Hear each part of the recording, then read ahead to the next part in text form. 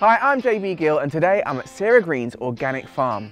I can't wait to take you on a tour to show you how your fruit and vegetables start as a small seedling like this, turn into one of these, and then end up on your plate.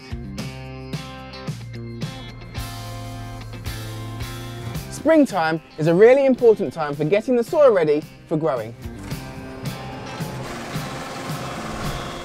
This great big machine is called a seed bed former that gets the soil in the beds ready for the seeds to go in.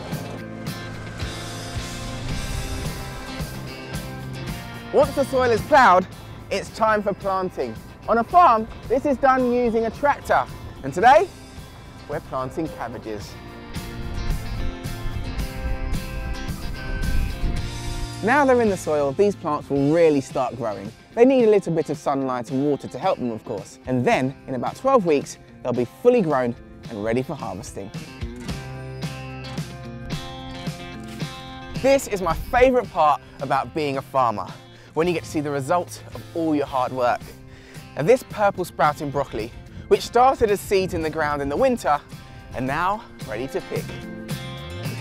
Look at that beautiful purple colour. So crisp and fresh, looks just like a baby tree. Now these plants will make their way to shops, markets and supermarkets, ready for you to eat. Delicious.